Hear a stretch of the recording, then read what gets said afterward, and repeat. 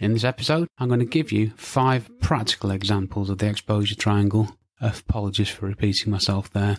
These examples tell you how to use the exposure triangle to correct a photo that is too light and one that is too dark.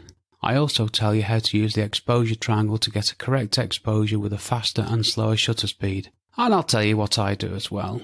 Okay, let's get straight into these 5 examples. Now, I'm not going to lie to you. I'm reading these out because I've written them down, because what I found is when I try to ad-lib this, I always get something wrong. I'm reading these out and I'm not apologising for it, because this is good stuff, trust me. Number 1.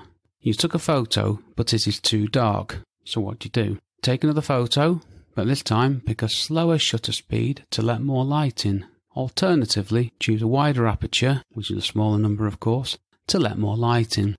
If you don't want to change these settings, increase the ISO to make the sensor